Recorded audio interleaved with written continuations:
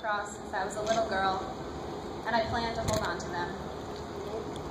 The bulletin board has become a timeline of my memories. That's my brother The Bob. transitions we have made through This early is a family childhood friend. to BRS, middle school, and finally high school are evident through the recurring messages that each item represents.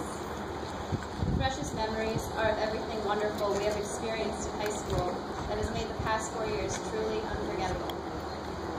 I wish I could remember everything that happened to me since freshman year, but that is impossible. We're at the Pleasantville High School Instead, I look graduation. back at the good times and bad times, to remember what growing up has been like, accepting every up and down as a part of my past that has shaped who I am today.